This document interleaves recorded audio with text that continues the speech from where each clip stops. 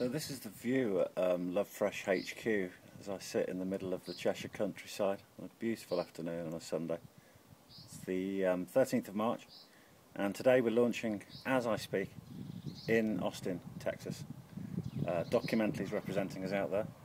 We're at a thing called Food Tech Connect. It's run by Food Tech Connect. It's called IdeaCom. Let's let the train go past. A little pan.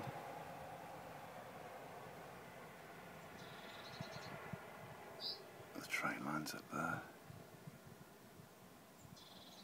As you can see, it's really serene here compared to the excitement of Austin. And I just thought I'd post. It's been an awful long journey to here. We've been 6 months or more working on Lovefre.sh, a project powered by our passion. And it feels good to get to this point. It feels really good.